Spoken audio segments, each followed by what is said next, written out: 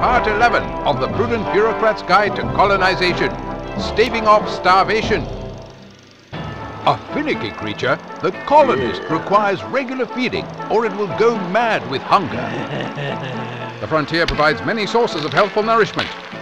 Foraged, farmed, and hunted. A clever colonist ensures safety by boiling food thoroughly.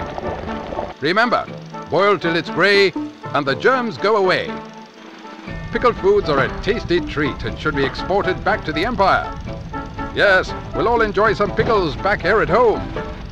Truly, all of nature's bounty is ripe for harvest. What's this? Some exotic caviar? Tip-top? Uh-oh, it looks like Johnny Fishman's lost his eggs. The troops of the Clockwork Empires spring into action. Chap with the guilds, 5 rounds rapid. Another victory for the Empire with only moderate casualties. In some extreme cases, even... Oh my!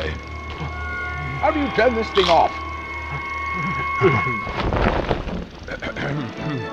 Clockwork Empires. Early access now available. Always remember to dispose of errant viscera in a safe and sanitary manner.